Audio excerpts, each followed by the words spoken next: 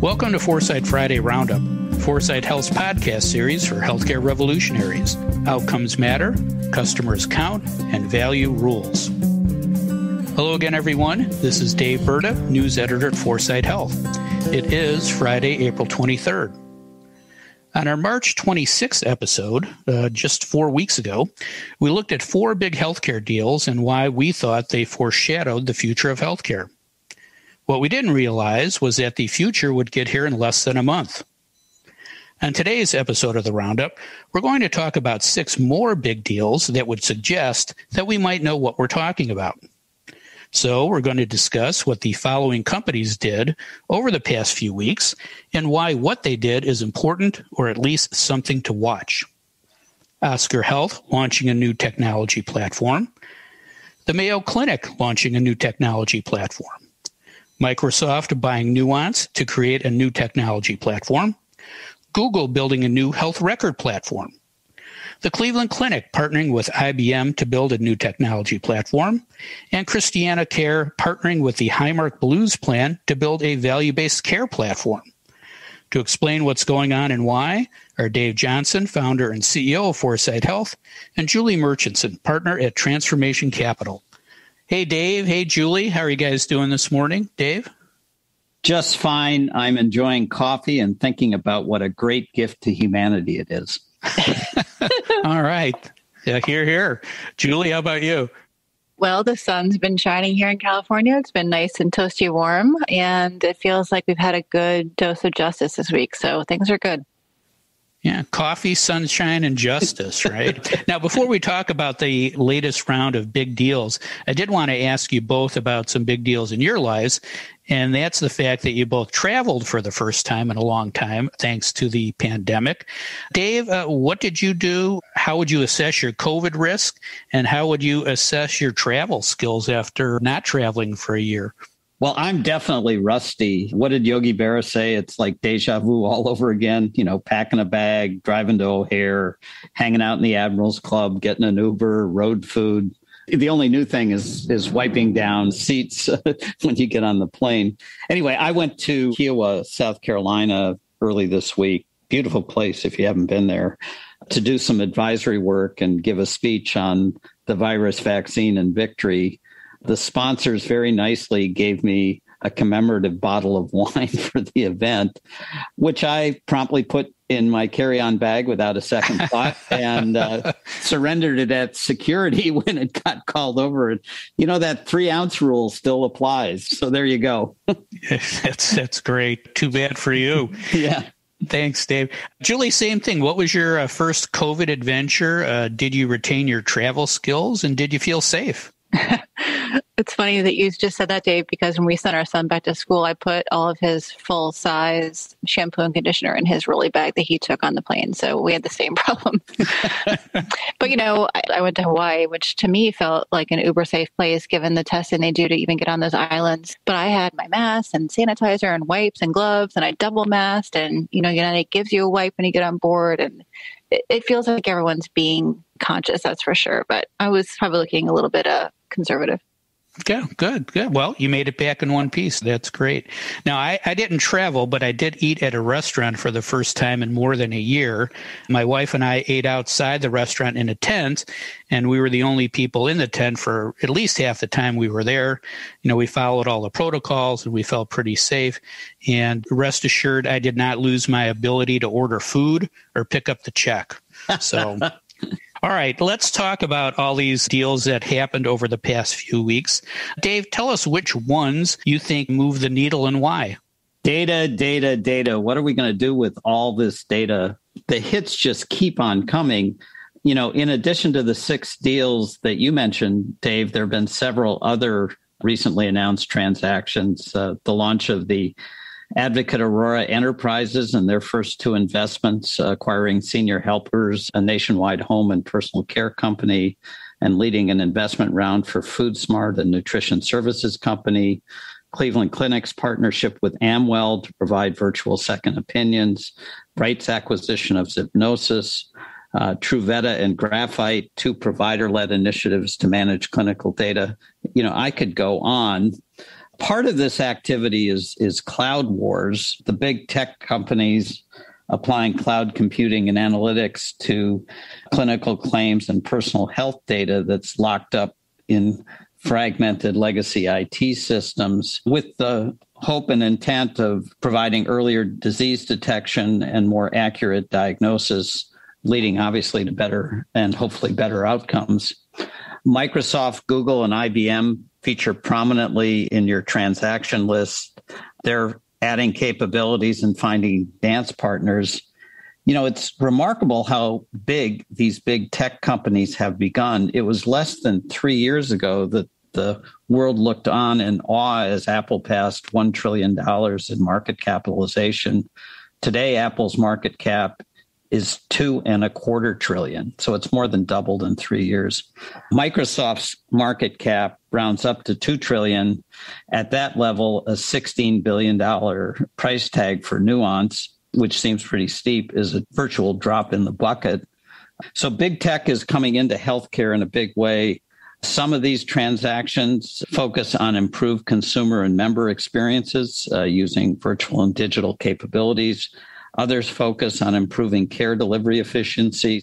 Others focus on more continuous consumer and patient engagement to provide enhanced chronic disease management and promote wellness and well-being. Big picture, traditional payer and provider companies are being squeezed from both sides. Nimble upstart companies like Oscar that attack targeted areas without the burden of legacy costs and culture. And then massive, well-capitalized companies that can buy their way into value-based care delivery almost without limitation. Think big tech and Optum. This is the market's way of reallocating resources to transform America's broken healthcare system. The good news for consumers and the American economy is bad news for entrenched healthcare incumbents clinging to legacy fee-for-service business models. Like the Carpenters sang, "We've only just begun." Thanks, Dave. Julie, which one of those deals had your spidey senses tingling and why? Well, Dave, two of these deals are a bit of deja vu. First, IBM and Cleveland Clinic. It sounds fantastic. And it's completely in alignment with market interest in using digital technology and AI to accelerate scientific discovery. You know, life science companies are leaving the last decade of digital promotion, which has been mostly marketing oriented, behind, and beginning a new phase of digital transformation. So it looks like they're looking at how digital can help them do their work and not just how it helps them interact with their customers. That said, the overuse of the phrase quantum computing in some of the announcements around this deal, it smells a lot like the branding that IBM used with AI and Watson. And Watson also partnered with health systems to do some of their initial kind of exploratory work. And that ultimately fell apart. So my hope is that Cleveland Clinic and IBM create a really right partnership around this quantum computing and really do something good, because we need it for scientific discovery, that's for sure. Similarly, this is Google's second at bat with the PHR, as we've talked about, the first being in 2008. And fortunately, the world of data and digital health has progressed so much in the last 15 years. We have so much more data, as Dave talked about. And in 2008, we were barely getting started with EHR pipes. We hadn't really adopted much of anything by then. So I think Google's been smart to wait for data and smart to wait for these interoperability rules to play out, because now the business incentives are starting to come together, although I would argue are not quite there yet. What concerns me is that there's just massive paranoia about privacy and Google's ability to dig deep into what motivates a person to do XYZ for their health. Or perhaps more importantly, if you look at what Google's trying to do to sit above EHRs, are they actually really digging deep enough into what motivates that provider to do XYZ, to close a gap in care or take a certain step? So I just don't know that Google will think about it in as deep a way as they need to. I do have high hopes, though, because they have a lot of big brains around the table, and it seems fairly exploratory at this point. Got it. Thanks, Julie. Dave, anything to add to Julie's comments? Well, great observation about Watson and the Cleveland Clinic. They actually sent Watson to medical school at the Cleveland Clinic I guess it failed or flunked out. The only thing I'd add relates to a piece that Infor's Matt Bragstead and I are doing, comparing the roaring 1920s to what we believe will be the roaring 2020s. 1920s obviously came right on the heels of the pandemic and ended up being a remarkably creative period for industry and culture and arts and so on. When you think about healthcare today, we still largely operate like we did in the 1980s, centered on hospital treatments, fee-for-service payment, doctors pretty much in charge of the process. That definitely won't be true by 2030. Healthcare will look very different, be much more consumer focused, much more digitally enabled. We'll be finding disease states very, very early through all the gnomes and the big data analytics. And I think most importantly, we'll go from a system today that spends 97% of its resources on treatment and only 3% on prevention to one that's much more balanced in keeping people healthy, happy, and engaged. So buckle your seatbelts. Thanks, Dave. Now let's step back a bit and talk about what these deals have in common and what they say about the future of healthcare. Julie, what's the common thread and why is that thread significant? Well, I have a good friend and former colleague, Seth Joseph, who led strategy for SureScripts and now advises on platforming models. And I think he would say that these are not all platforms, first of all. And Dave, I know you have a lot of thoughts on this, so I won't spoil your perspective on this, but Seth thinks about platforms like Lyft and Airbnb that create value by allowing others to connect to create value in ways that are important to them and, perhaps more seamlessly. So I would just start with they're not all platforms. We have two potentially transformative announcements in Oscar and Mail, and I love those because they're bringing new functionality, new member engagement, new use of data, and new learnings. And frankly, I think we're going to see new regulatory posture around AI algorithms there, and that's huge. As Dave talked about these three announcements with Microsoft, Google, and IBM, they're all competing in the cloud wars. And while this Nuance deal for Microsoft is the largest deal since Teladoc and Livongo, it's really about the cloud wars. And Amazon and Google are pursuing both kind of the direct-to-consumer strategy and cloud, while it looks like Microsoft really prides itself in not disrupting in the way that Amazon and Google promise to do, but supporting transformation from within the enterprise through its cloud strategy. So it's all about the cloud. Lastly, this Christiana Highmark deal, in some ways, there's definitely not much meat on the bones. It's sort of a traditional kind of payer-provider joint venture approach, at least in the announcement, that is. But it's the brainchild of three highly creative, empathetic, and business-minded women who see a path to a better future and are pooling their resources to make it happen. And a system like Christiana that has the market dominance that it does has the secret sauce to be able to really transform how it thinks about what healthcare is there. And with a partner like Highmark, they might just create something magical. So while it needs some substance, it feels like it's starting off on the right foot. Yeah, they're using their market power for good, not evil. All right, Dave, I'm going to paraphrase Inigo Montoya here from The Princess Bride and say companies keep using the word platforming. Do you think it means what they think it means? And more importantly, what does platforming mean from a market perspective and from a patient perspective? Funny you should ask about platforming. We've been asking ourselves which came first, platforms or exchanges.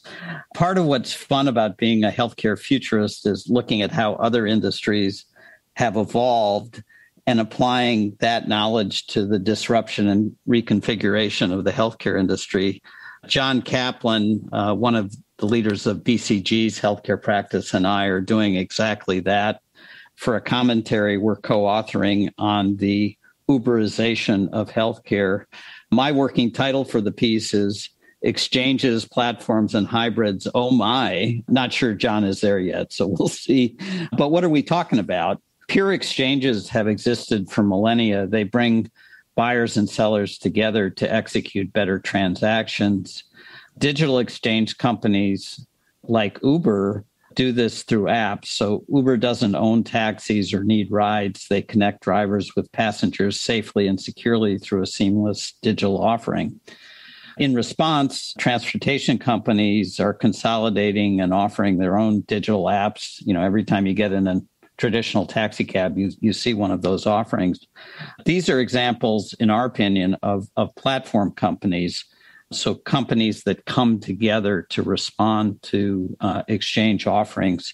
This phenomenon is even more evident in hospitality, where global hotel chains like Marriott and Hilton compete with digital exchange companies like Hotels.com to win customer business and loyalty.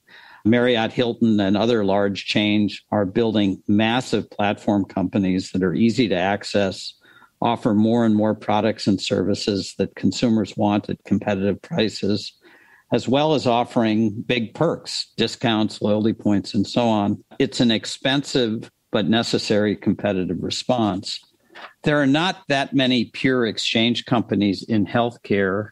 One that I use as an example is Colonoscopy Assist, a Texas-based company that you can go online, type in your zip code, and get GI procedures, so a colonoscopy for a fixed price. So they don't own the practices. They just connect GI practices that are willing to meet their standards and prices with consumers that need the services. But make no mistake about it, exchange companies are coming to healthcare in a big way. We talked about Transcarent in part one of our transactions podcast, like you mentioned at the beginning, Dave. Watch out for them and others like them. So in John's and my opinion, as you think about exchanges and platforms and these seamless offerings that connect capabilities and offer them up to consumers, traditional providers should adapt. And we're seeing a lot of that with companies like the Cleveland Clinic and Amwell offering digital second opinions. That's an example of a platforming capability built on the Cleveland Clinic's brands. But those, as I said earlier, that are clinging to traditional fee-for-service business models that don't build the competitive platforms as these exchanges and competing platforms offer consumers more and more choice should be afraid. They should be very afraid. Thanks, Dave. Julie, anything to add to Dave's comments?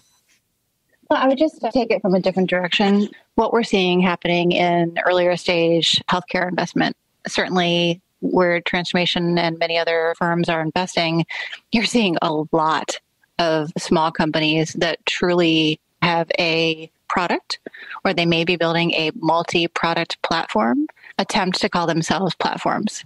And what Dave just talked about in terms of businesses that can truly achieve kind of those network effects of what a platform business really is, those businesses can achieve much higher valuations than your typical product or kind of multi-product platform. So I think this word platforming is about to become the new word like innovation was over the past couple of years. It's very overused, and it's going to become more and more overused because it's all about money. Got it. Thanks, Julie. We'll see what the future brings next week. Very well done. Now, as always on the Roundup, let's talk about next week. Julie, what is the big healthcare story next week? Well, I think this M&A machine is rolling. There's another announcement even today. I also think, however, that we are seeing SPAC concerns, and they're starting to show through in a big way, and it's only April. So if you remember our SPAC podcast from a few months ago, we were talking about them fizzling out closer to the end of the year. So I think we're going to see hear a lot more about SPACs over the course of the next few weeks. Yeah, SPAC Part 2 coming up. Dave, what's the big healthcare news everyone will be talking about next week? Well, Joe Biden's going to do a victory lap for his 100th day in office, and I expect we're going to hear a lot about the success of the vaccine rollout to date, but also a lot of encouragement for those that haven't gotten vaccinated yet to step up and do it. I'm also curious to see what the reaction is going to be to his fairly substantial proposal to increase individual and corporate tax rates by quite a bit to pay for all this stuff that he wants to do. So I think we'll be talking about those things, and healthcare will be a big part of that. Got it. Thanks, Dave. And thank you, Julie. That is all the time we have for today. If you'd like to learn more about the topics we discussed, please visit our website at 4sighthealth.com. You also can find a recording of this podcast and all our podcasts on the Healthcare Now radio network, iTunes, Spotify, and other streaming services. Subscribe now and don't miss another segment of the best 20 minutes in healthcare. Thanks for listening. I'm Dave Burda for 4sight Health.